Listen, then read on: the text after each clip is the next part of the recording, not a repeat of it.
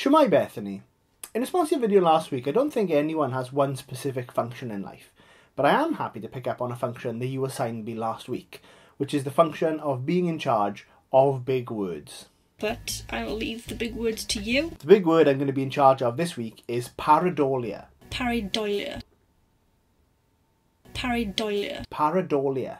Pareidolia is the fancy term for seeing patterns in randomness. It's the reason why we see the man on the moon, faces on Mars, and Jesus on toasties. The human mind is a pattern recognising machine. We've evolved to see patterns everywhere.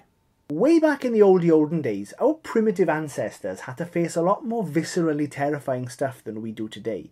They had to rough out the horrors of the night without the ability to simply turn on a light and banish the darkness. And so at all times, their minds would have them straining their eyes against the darkness, searching for dangers. Let's oversimplify the matter massively now by saying that there were two types of minds.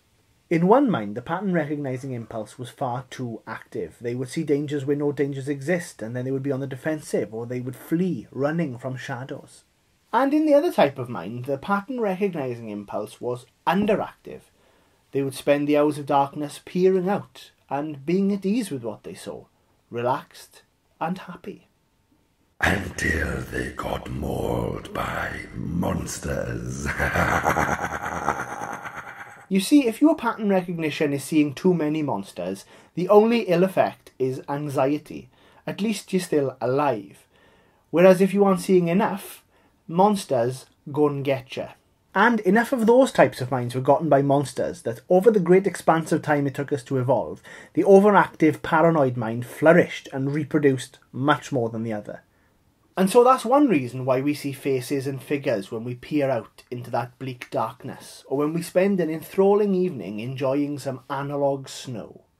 An interesting flip side to Pareidolia is a piece of software by Google called Deep Dream. Now, I don't really understand the technical side of it, but I think they were trying to teach computers to recognise patterns. They compiled a huge database of imagery sources for the program to check new data against, and then they fiddled with the fiddly-diddly bits until the computer got good at recognising what was what.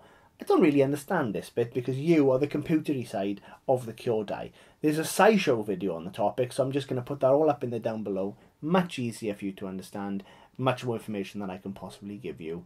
Good stuff.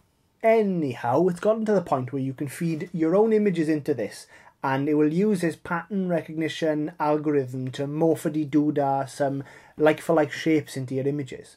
And the effect can be very unsettling.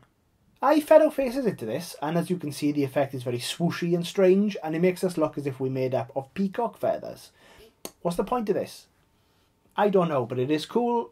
There's also a video clip from the film Fear and Loathing in Las Vegas, which stars Jonathan Depp, and is a very famous film about drugs, which has been fed through the software, and the effect is more than a little nauseating, but it is really cool, so the art is all up in the down below. 2 links.